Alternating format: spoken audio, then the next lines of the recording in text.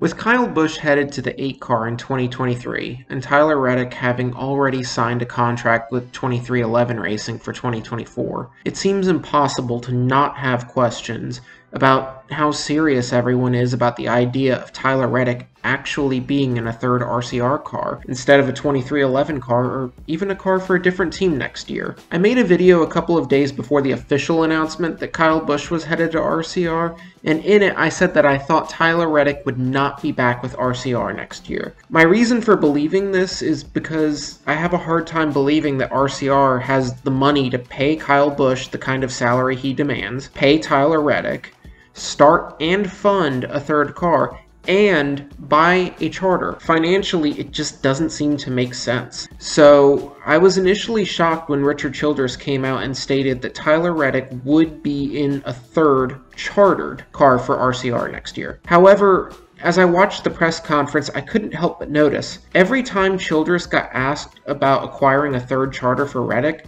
his answer seemed to soften. By the third time he got asked about it, it really seemed like he wanted to dodge the question and not commit to anything. Tactically, it doesn't make a whole lot of sense to publicly announce that you will have a third charter next year without already having a deal in place to acquire one. There's an extremely limited supply of available charters for next year.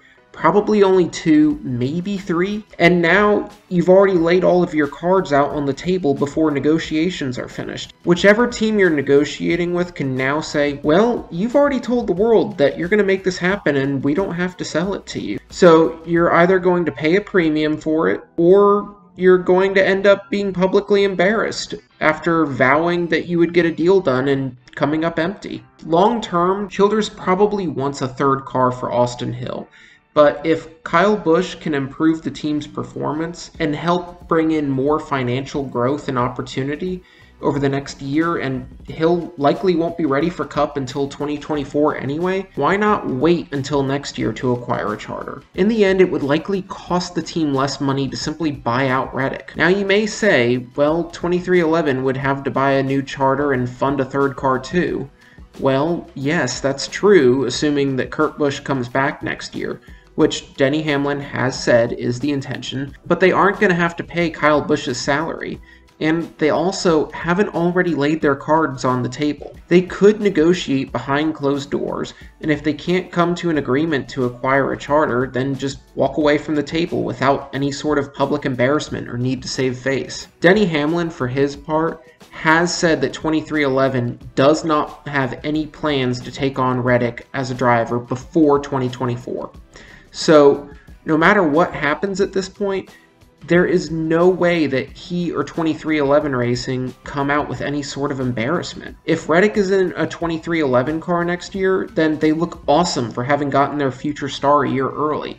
If not, then oh well, everything is simply going according to plan. No need to worry. Something tells me that Denny Hamlin and Richard Childress are simply playing hardball with each other right now. And at this point, Denny, by all appearances, has the upper hand in any sort of negotiated buyout. This is especially true given the fact that Denny Hamlin has said that they have contingency plans in place if Kurt Busch doesn't return to the 45 car next year, and those contingency plans don't necessarily involve Tyler Reddick. If you ask me, I don't think he's bluffing. Really quickly, before I get to what I think that plan may be, if you're enjoying this video, please consider clicking like and subscribe. It's free and it really helps the channel out a lot. I think the contingency plan is to put John Hunter Nemechek in the car. Nemechek was reportedly the first choice to fill in for Kurt Busch before Joe Gibbs lobbied to have the seat given to Ty Gibbs.